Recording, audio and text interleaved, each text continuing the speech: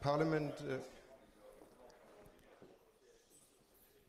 Karen Melchior to the stage and give her a warm applause.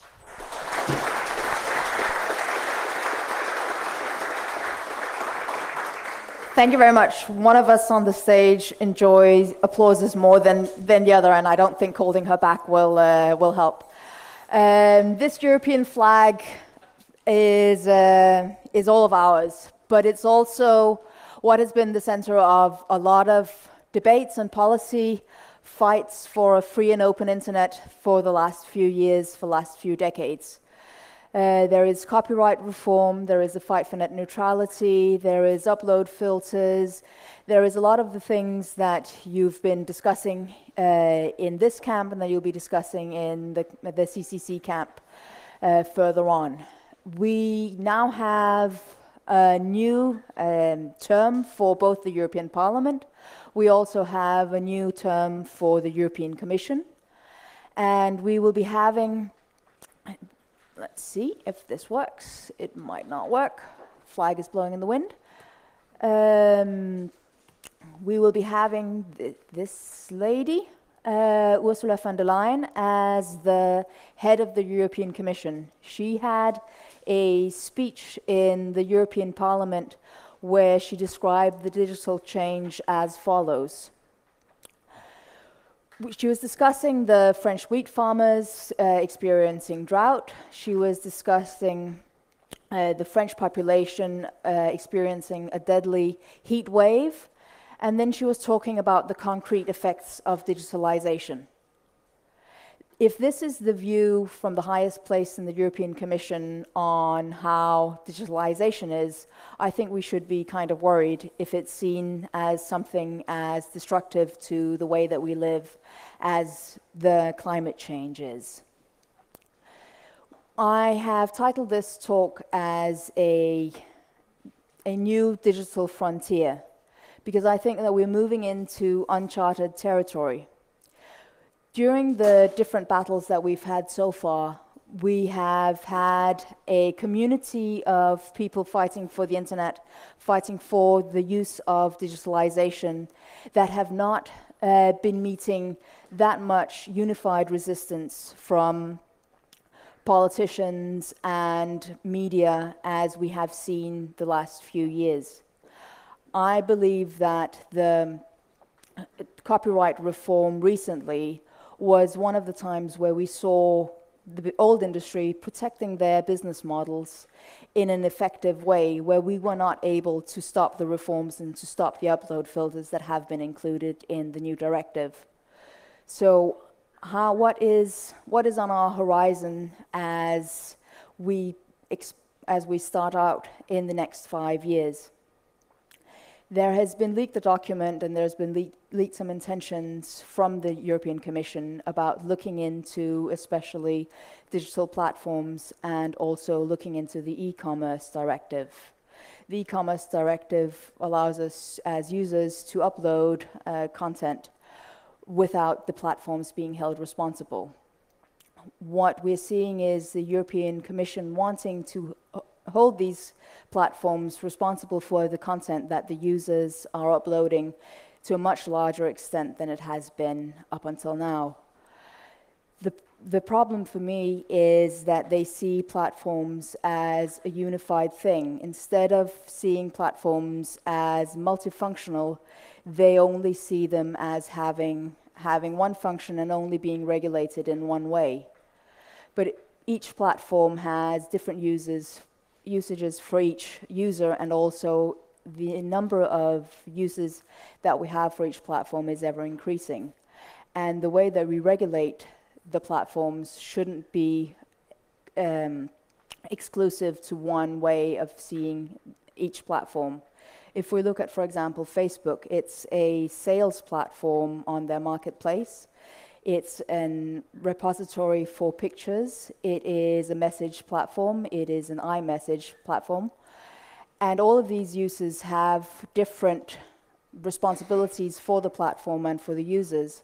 But if you view from a regulatory point of view, if you view the platform as just being one thing, you won't be able to actually regulate it in a well-functioning way. I think we should, instead of looking at the platforms and looking at the way the digital tools are as a knife on our dinner table, we should perhaps more see it as the Swiss Army knife that we used to have in our pockets when we could still have pocket knives. It has multiple functions according to what you pull out, and we should therefore allow for this in the regulation that we have.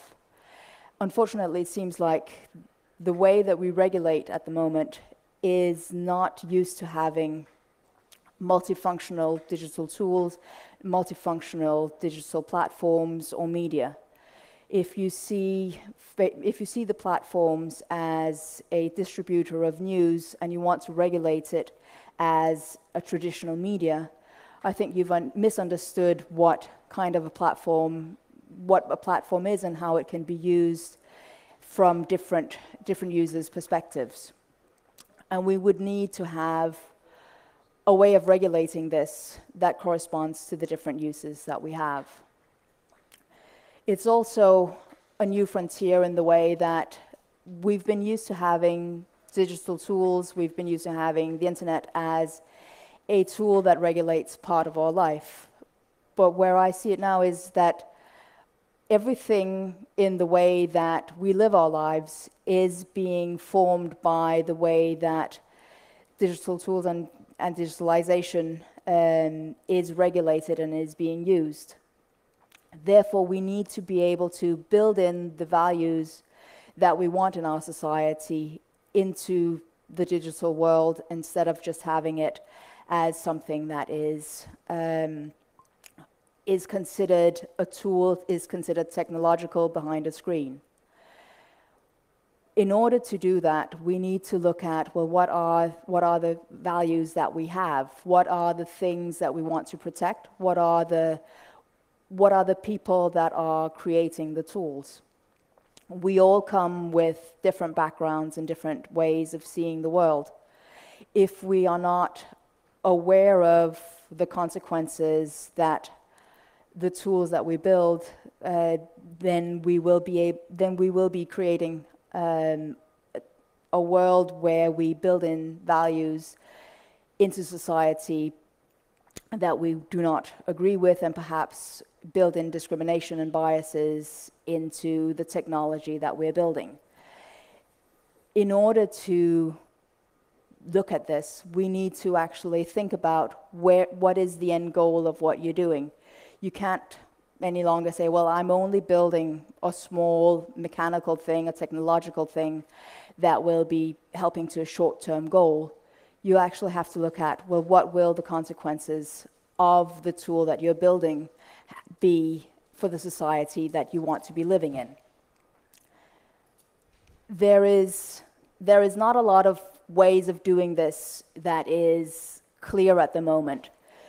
You will have to actually think about, well, how do you see the world from different perspectives? We all have our own personality that we bring into the room. Some of us also bring a dog that you might be able to hear on the video. But you need to be aware of what you're bringing into a team, what you're bringing into the technology that you're building, in order to avoid the technology that you're building being imbued with values that you don't want to see enlarged or increased in the world. And I think that's why we need to stop looking at digital regulation as just a technological mean and a way of regulating a platform or a technology, but a way of actually looking at which world we want to create and which world we want to live in. And that's why we need to have not just technology, but values as the focus for the regulation that we have. A lot of the time, though, when we talk about values, when we talk about the ideology that we have, we often talk about what we do not want. We do not want discrimination. We do not want criminalization of free speech. We do not want journalists to be put in jail. We do not want whistleblowers to be put in jail. There is a whole list of what we do not want. But that's not going to be able to change the world into the place that we would like to see. If we're only fighting against something, I don't think that we can change the world into the future that we want.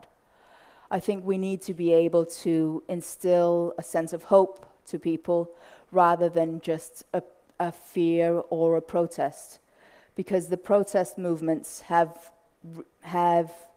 made us come so far, but I don't think that they will be able to continue working in creating a world that we want. It will perhaps only be able to stop certain things. And I think if we act in contrary to something that we do not want, we actually boost what we do not want by giving it more oxygen and more power by continuing to address the things that we do not want. So what should we do to actually encourage and to let grow the values that we do want? I think we should try and talk not about what we do not want, but what we do want. We do want a society where we all have equal opportunity and we are able to create the future for ourselves that we want, no matter where we're born, what our skin color is, which gender that we are. And we should do that in a way, in order to create that world, we need to celebrate those that open up the world for each other and create equal opportunities instead of going after those who are being discriminatory. We should also look at ourselves and say, what am I bringing to the table? What is my outset on the world? A lot of us look at the world and see, well, I've fought my way here, I have achieved these things, I have gotten an education, I've made it through university, I've gotten a job because I was self-made, because I had all of these capabilities in myself that allowed me to come there. I think often we forget the privileges that we have, each of us, and believe that we are pulling ourselves up by our bootstraps and have made the world our place and our place in the world. We need to be able to see, well, what is it that I've been given by the world as well, and also therefore realize what luck and what privileges that we have, and therefore be able to give those same privileges to others. So instead of only saying, well, we don't want Trump, we don't want Danish People's Party, we don't want populism, we don't want censorship, well then try and look at, well, what kind of world, which values do we want, and how will the tools and the digital world that we are creating, how will that actually contribute to this? And look into, well, what could the biases that we're building in end up creating or destroying in the world that we see? I think that it's important to try and say, well, what are the hopes that we see? I think instead of, we need to put pressure on the politicians that are regulating them, and I'm hoping that you will be helping me in being able to shift the digital agenda and also push for the right things instead of the wrong. But I think we should also celebrate the advances that we've already had, that we have made some positive progress. We have ensured net neutrality in the EU. We did stop ACTA now many years ago. The reform of the copyright directive was not quite as bad as we could have seen it be. We did get exceptions for libraries, we did get exceptions for Wikipedia, and try and promote the champions of the values that we want instead of only pushing and punishing the things that are going against. There are a few things that will be coming up during the next 5 years. There is the reform of the e-commerce directive that I mentioned earlier. There is also the regulation of terrorist content online. And I think it's important, in order to win these fights, that we try and actually go in with a more sort of optimistic and positive approach to things rather than going against things that we don't want. I think I'm going slightly in circles now. So I hope that I've tried to give you an idea of using values as the basis of technological regulation, and not only looking at regulation of digital issues as a technical aspect, but also looking into, well, how do we make sure that the values that we want to live by and the values that we want in our world are actually part of the technology that we have.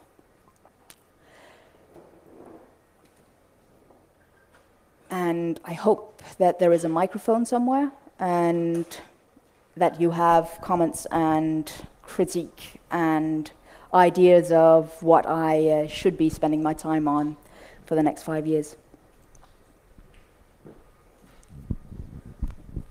Yes, I have a question. You say that you shouldn't punish those that we don't like. And lately it has been Google and Apple that got some fines. Do you think that is wrong to fine those for Apple shop? No, I don't. It's not. Of course, if you have, I should stop moving around on the stage. You should, of course, use the powers that you have in order to make sure that companies actually adhere to the laws that we have. But I think as a way of arguing for regulation and a way of arguing for the policies that you want, I think it's more effective to say, well, what is it that we do want, rather than saying, well, I do not want Trump, I do not want racism. What is it that you actually are wanting to promote and celebrate?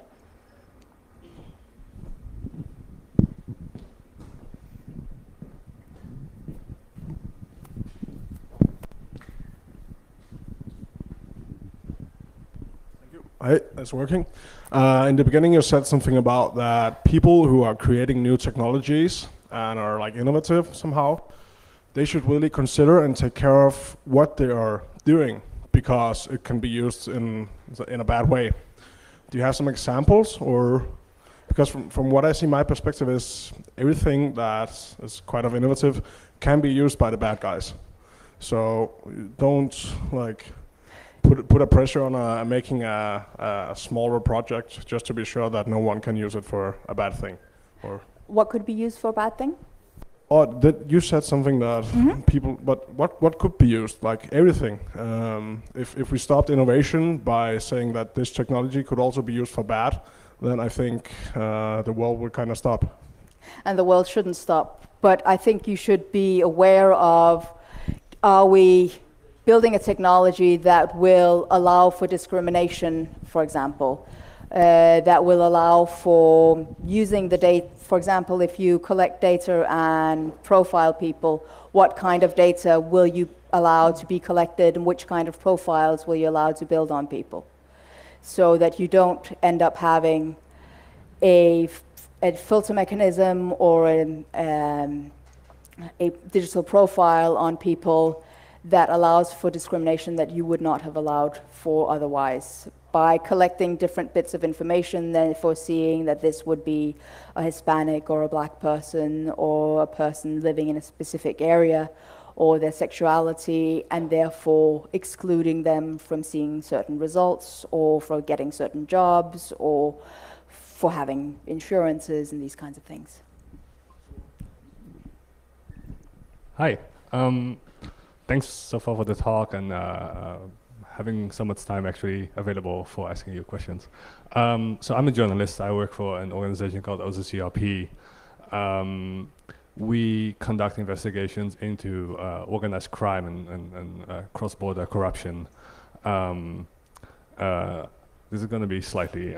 So I know you're working on parliamentary sort of collaboration between the EU and, for example, like Azerbaijan. Azerbaijan doesn't really have like the best track record when it comes to being very nice to journalists, to put it very lightly. I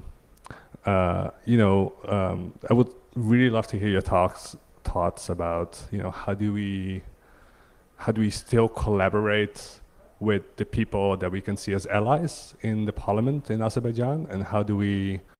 I think that's my question.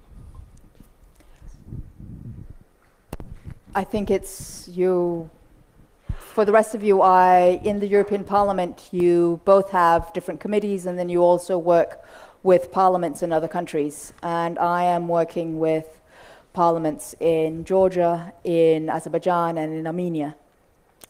And Azerbaijan does not have what any of us would call a democracy, and there is repercussions for journalists and for human rights activists, and I would find it very difficult to work with the government that's in place at the moment in Azerbaijan, and therefore it's very important to work with civil society and the people that are actually working for democracy in that country. I'd love to talk to you more about it afterwards, but it's slightly off the digital subject lines here.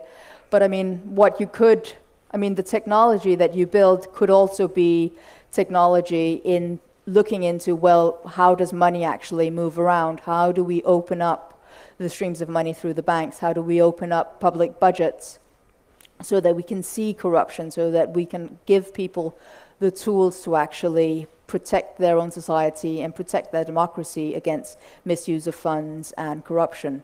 And in that way, you can use the technology to actually promote the values that you want to see in society.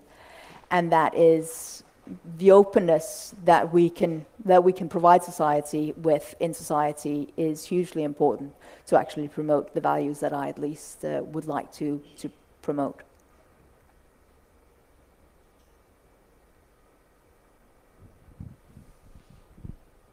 Any other questions?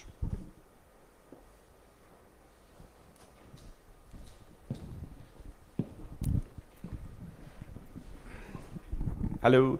So we have seen more and more that the nation states of Europe are beginning to ignore human rights. And with the European Union Charter on Human Rights, we've gotten a new way of fighting that. However, the Commission seems to be less than keen on opening infringement lawsuits against the states. Do you think that'll change in the future, or will it be up to us to file the lawsuits? I don't think that will change without us actually doing something about it.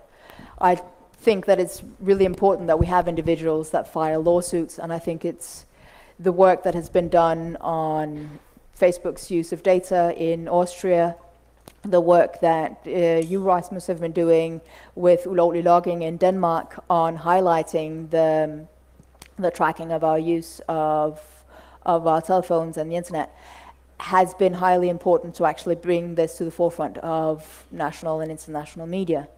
I think we have an important role in the European Parliament to actually work for the implementation and upholding the rights that we have as European citizens.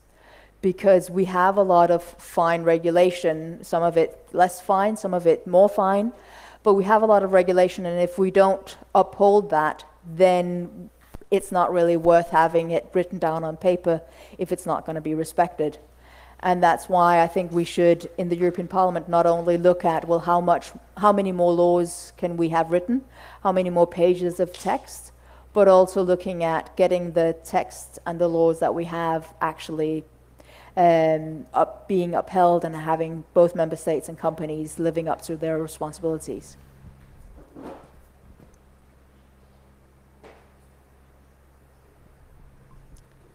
No further questions? In that case? Then I would thank you all for both being here at the camp and also coming to my keynote, which was a bit more values-based and aspirational, and the ideas of how I would like to see the regulation that we have and how we act on it. I'm starting out for 5 years working in the European Parliament, and I'm quite curious to see what will actually be proposed by the Commission. There has been a leaked document on how they want to look at the digital service market, single market, but new things will appear. And I would really like if all of you would help both me and other deputies of the European Parliament to keep fighting for free and open internet and free and open society. A lot of the people that have left the European Parliament this summer, such as Julia Reda and Marietje Schaake, were strong proponents for a free and open internet and have left some quite large shoes to fill. And I hope you will be able to help me fill those shoes. Thank you very much.